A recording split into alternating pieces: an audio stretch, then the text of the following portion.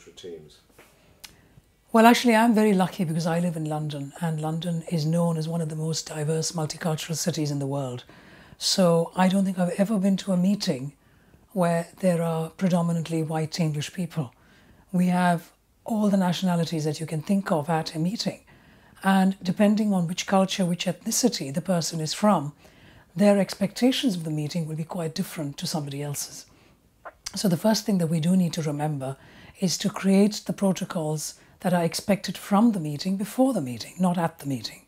So, for example, if we're looking at people from India who are attending our meeting, within relation to time management, a lot of people in India will not be as strict about time management at a meeting. So let's imagine there's a meeting starting at 10 a.m., finishes at 11 a.m.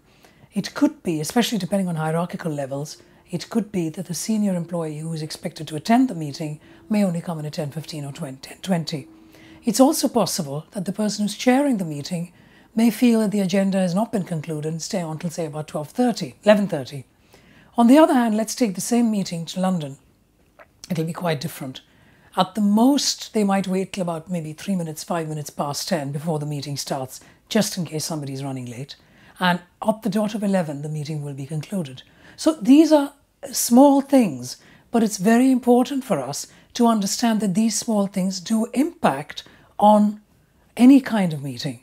The other point that I need to make is about our unconscious bias.